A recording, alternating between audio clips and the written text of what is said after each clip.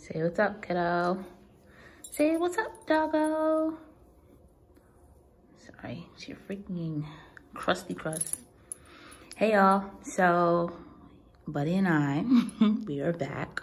And if you can see by the title, I'm going to quickly talk a little bit about how I, don't be abusive, how I pretty much grew Buddy's hair back. As you all can see, look at his paws. He still kind of nibbles a little bit on the back sometimes, but what are you doing? But for the most part, Buddy is doing pretty well.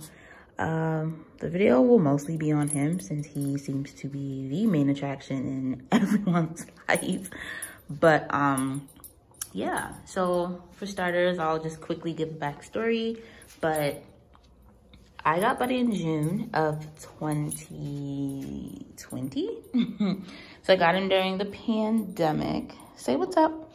And for the most part, Buddy was fine. And then I would say like about a week into having him, his paws started to kind of like crack and flare up, and it looked like some sort of allergic reaction. Buddy, come here. Come here. Come to the camera. So being a new dog mom, I immediately took him to an emergency vet, and they had given him like a cone. They gave him some antibiotics. They gave him a shampoo, and they had put him on Apoquel. So Apoquel is a medication for dogs who suffer from allergies. So allergies can be food allergies, it can be skin allergies, it can even be just environmental, you know, grass, carpet, etc. So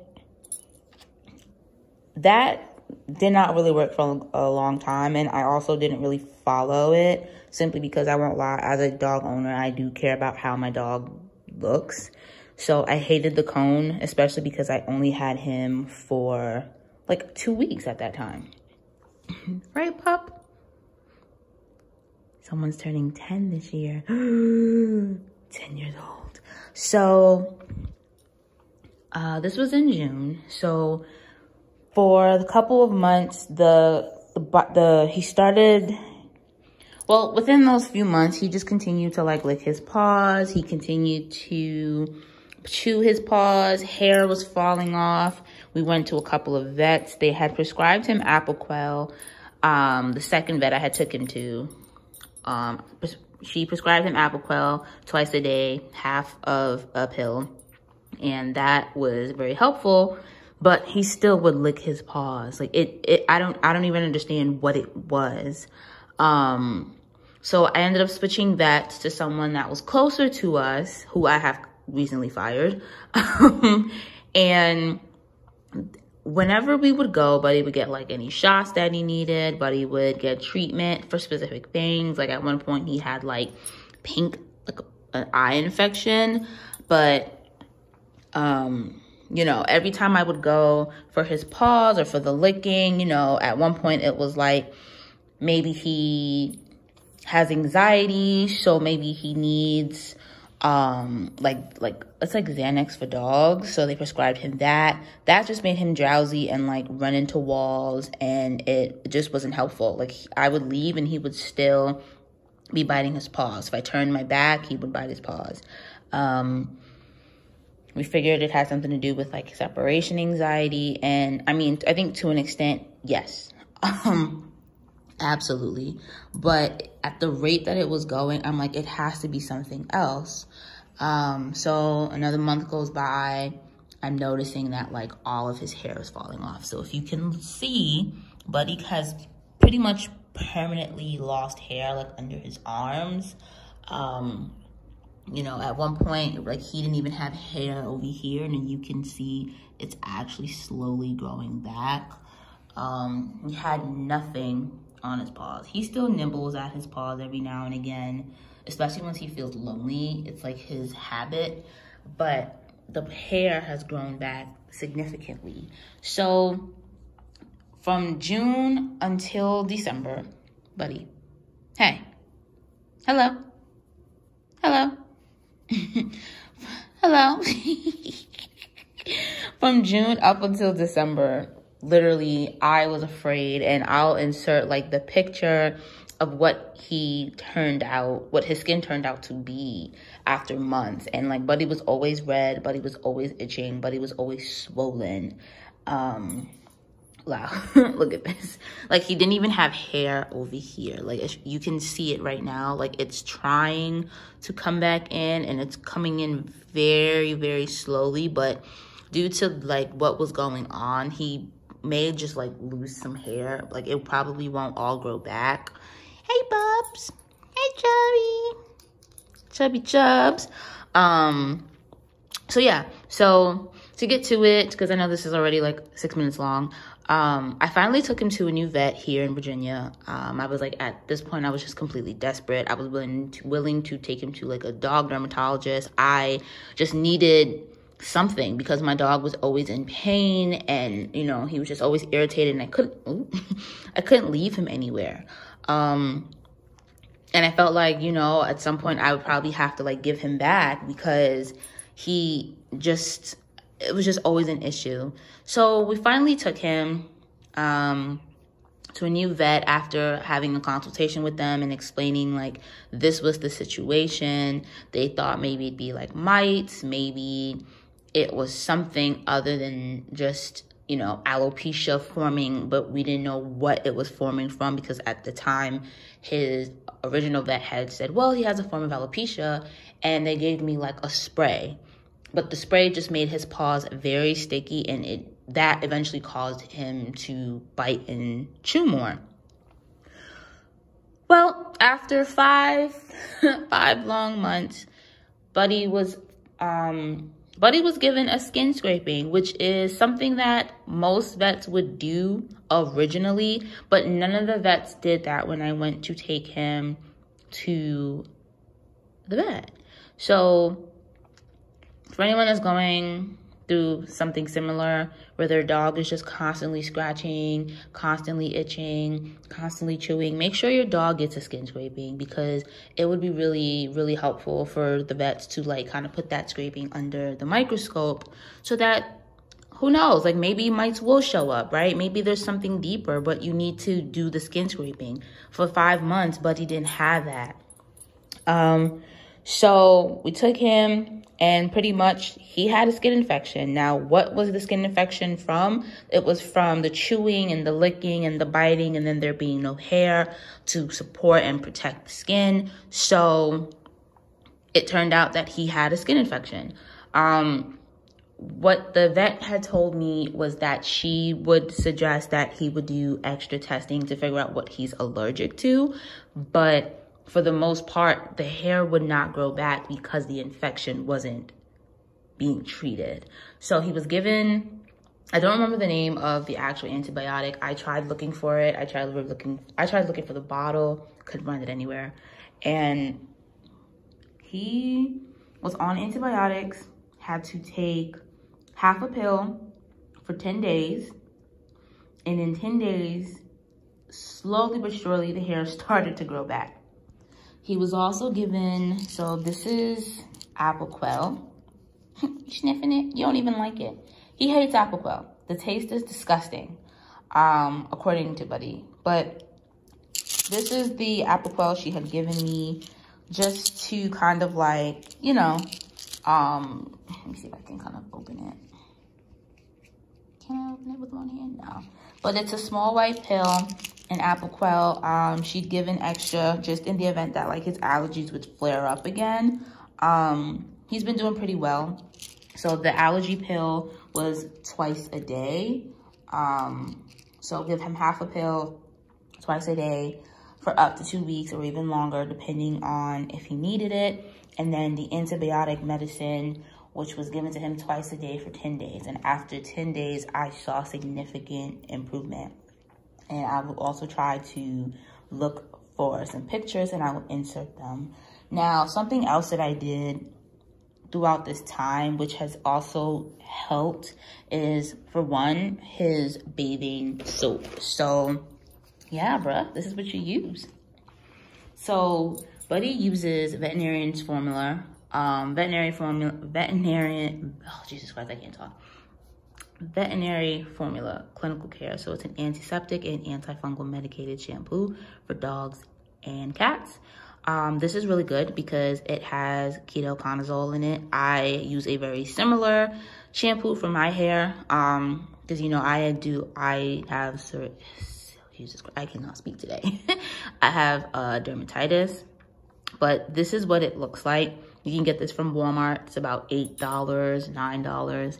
And this is what it treats, okay? So, you know, for allergic and fungal dermatitis, which is what he was suffering from, cuts and wounds, endocrine diseases, allergies to fleas, and food ingredients. So symptoms, which he had most of these, which were redness, discharge from lesions, patches of skin becoming darker, so hyperpigmentation, which is what he was suffering from, itchiness, which is what he was also suffering from, alopecia, greasiness, and scaly skin. And Buddy had all of that. It was just really bad. And what it does is that it relieves, deodorizes, and helps heal and soothe the skin.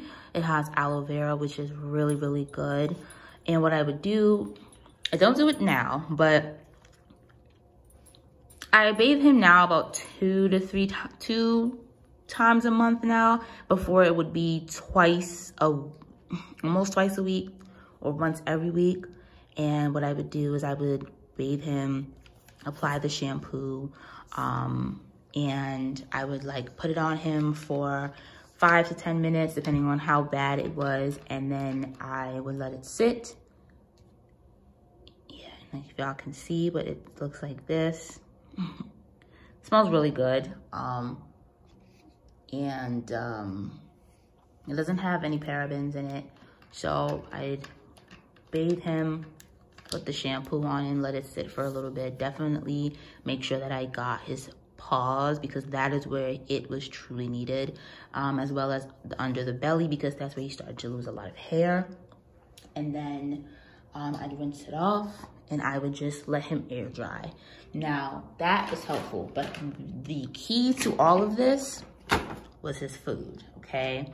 I changed Buddy's food. So Buddy used to eat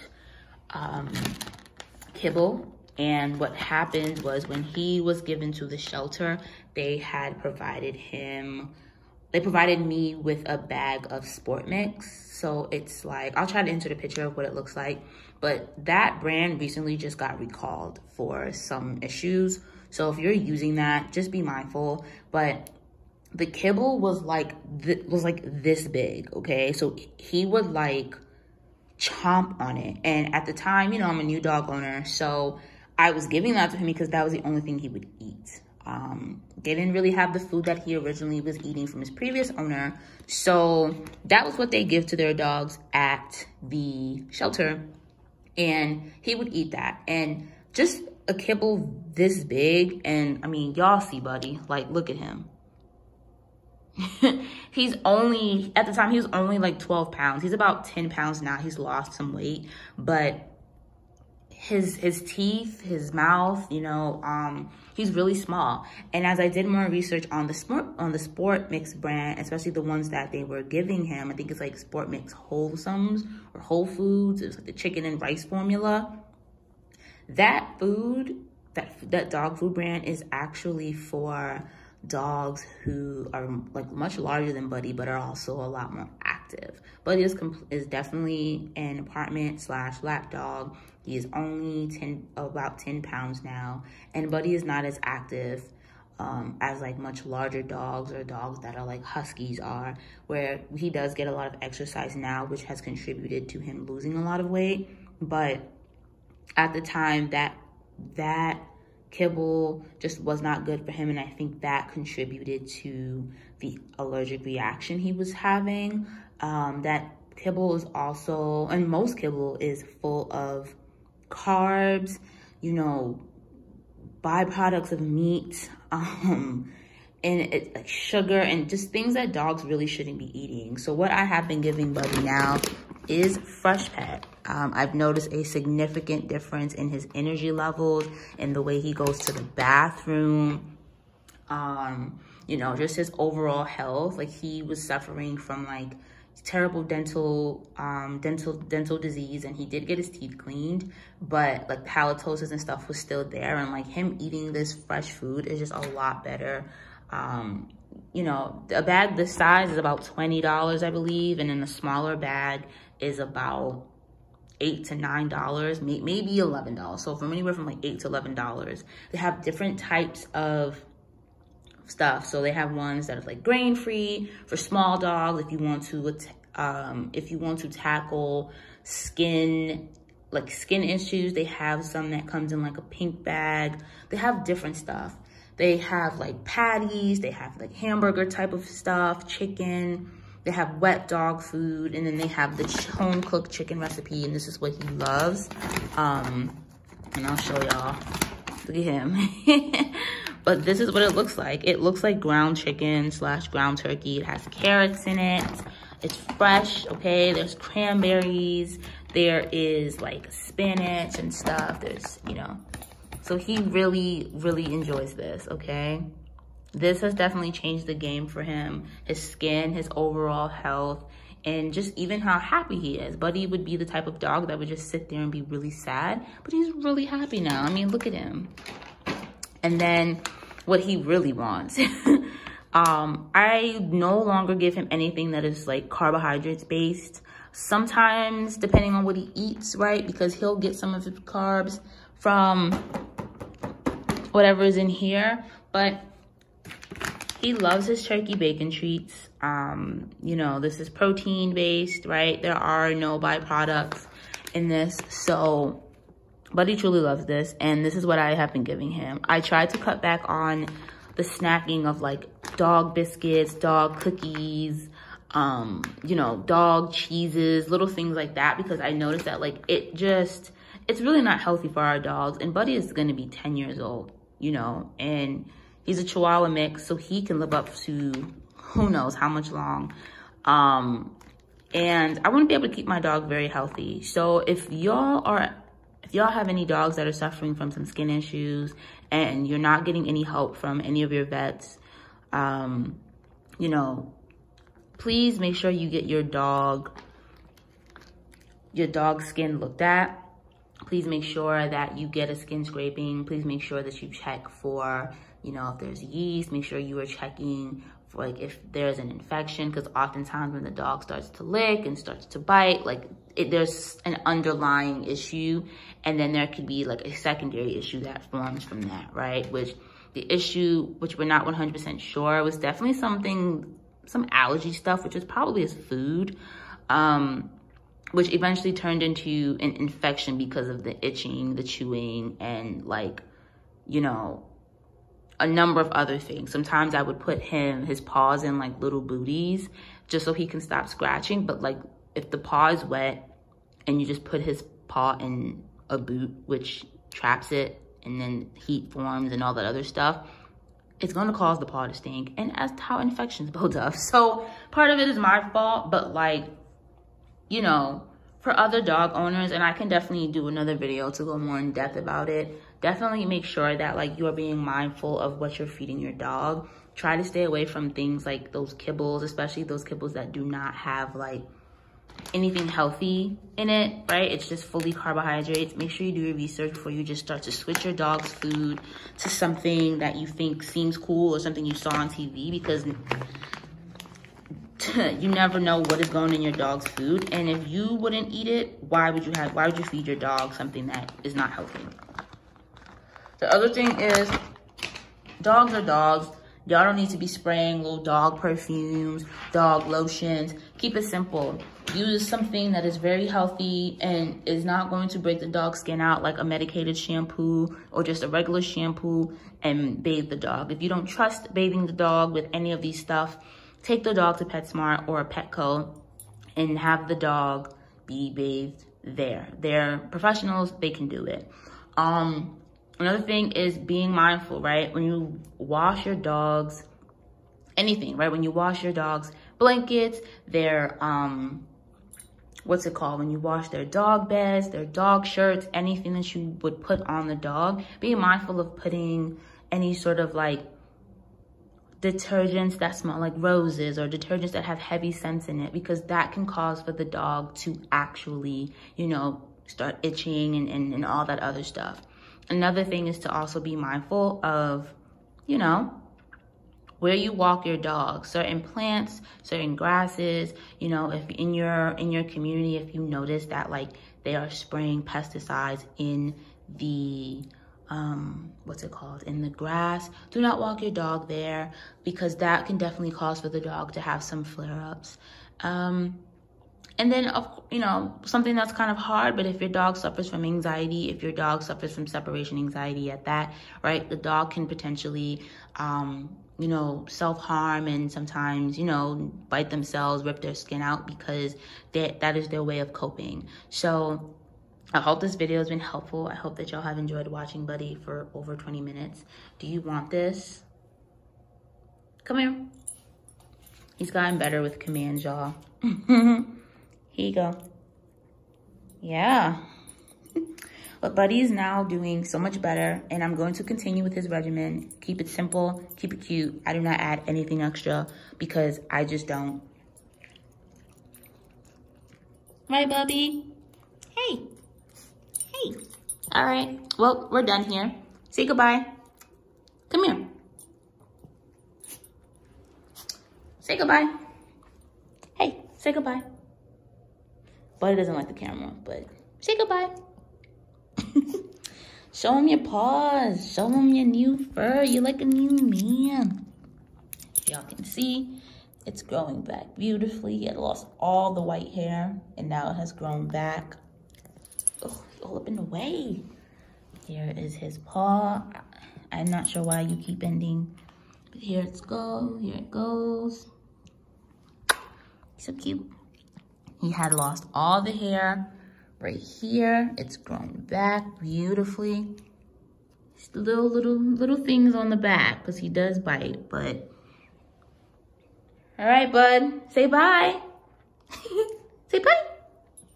And yep, this is what he's doing. All right. Well, thank you all if you stayed this long. Hope you enjoyed Buddy. And if you want a more in-depth video, I'll do one. All right now. We'll see y'all next time.